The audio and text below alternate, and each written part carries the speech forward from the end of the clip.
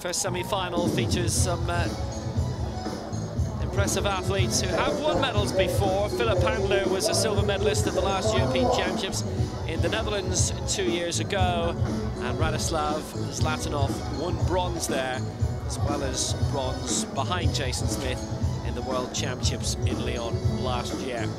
They've been drawn in lanes 1 and 2. Handler first of all for Switzerland. Excellent organisation of last week's CAA European Athletics Championships in Zurich at the LABZIN. 11:14 is personal best set this year. Radoslav ZLATANOV of Bulgaria, twice a medalist in this discipline. 2 bronzes to his name. And for Norway in lane 3, Vegard Dragsson.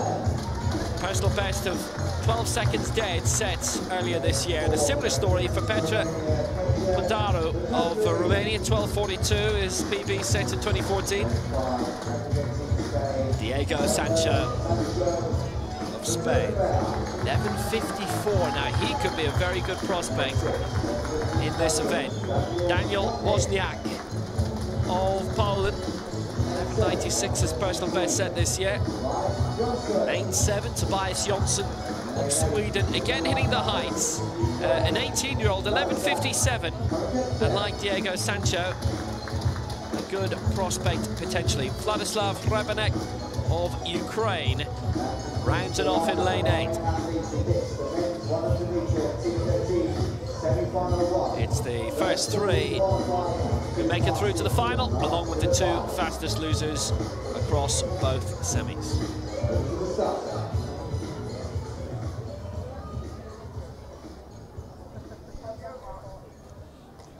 Handler and ZLATANOV have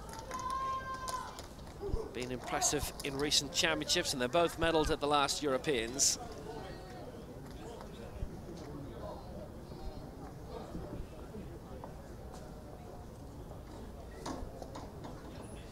Very rare to see a sprint race where lanes 1 and 2 are the ones who dominate, but we'll see if that comes to pass today.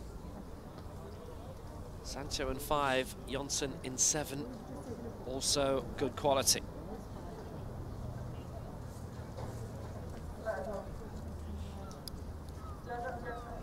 No, it's lane 2, it's ZLATANOV, and though we're being held a little bit, ZLATANOV's lifetime best is the fastest of the lot, 10:83. Season's best is okay, 11.3. It was on this near side, and it was certainly ZLATANOV who went off. Now, do they judge that as a false start? It is T13, so it's a minimal visual impairment, so it should be a green. And there's been a green card that's been shown to all the athletes.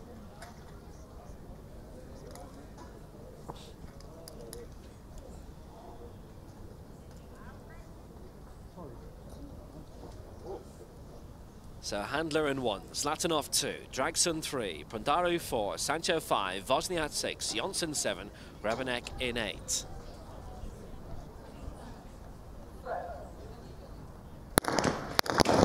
No, false start called now. This may be a red card this time.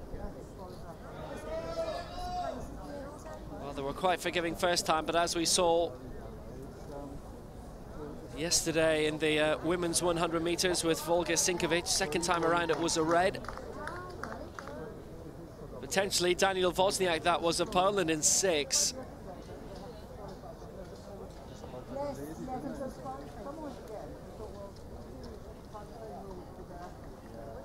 Officials are deliberating, and the color of the card is... There's a lot of red there. That's not promising.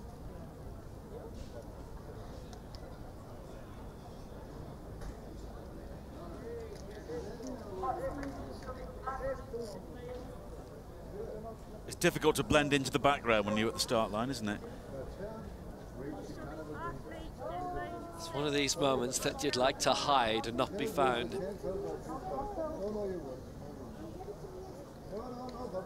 It is yellow for lane 6. Nice one, Daniel, you survive. Don't do it again.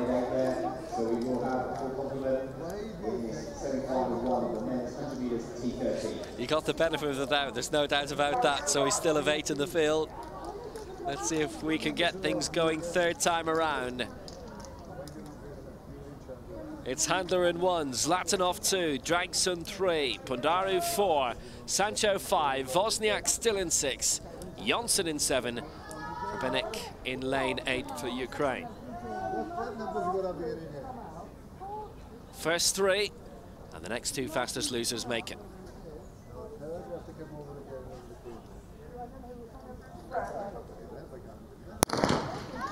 Third time lucky, and they're away, and solid start coming from the Spaniard Sancho in 5, and also Wozniak alongside him, but here goes Zlatanov looking very good. Zlatanov and Handler 1 and 2 in lanes 2 and 1. And a real fight on then for who picked up the 3rd position, but it was dominated by the 2 inside lanes, and Zlatanov and Handler, who have medalled at European standard before in the previous championships in the Netherlands, really did dominate that. 11:25 unofficial, the winning time.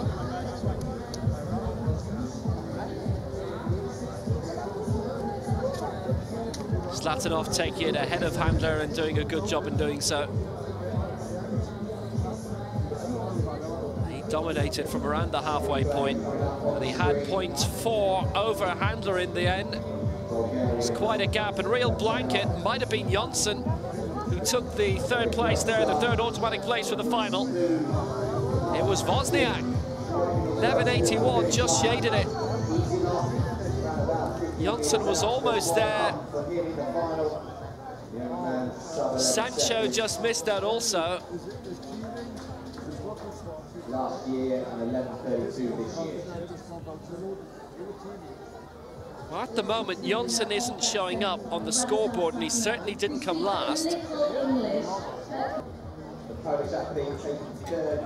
Here we are. Well, there was no doubting that Zlatanov and Handler definitely took it, and JONSSON has just been given the 3rd place, 11:81. He did indeed edge it ahead of Daniel Wozniak. Those 3 qualify, but Wozniak and HREBENYK also have very fast times to their name. He dominated from around the halfway point, and he had 0.4 over Handler in the end. It's quite a gap, and real blanket might have been JONSSON, who took the 3rd place there, the 3rd automatic place for the final. It was Wozniak. 11:81, just shaded it. JONSSON was almost there.